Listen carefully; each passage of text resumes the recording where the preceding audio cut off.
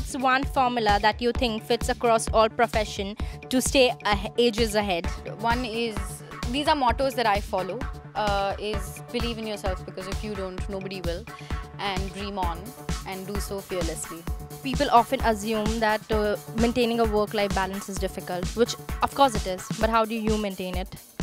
I think I'm just fortunate to have like a balanced days, or a good balance of off days and work days, and whenever I'm at home, I make sure that I spend a lot of time at home. I'm not a huge party person, so I'm always at home, in fact, whenever I have off.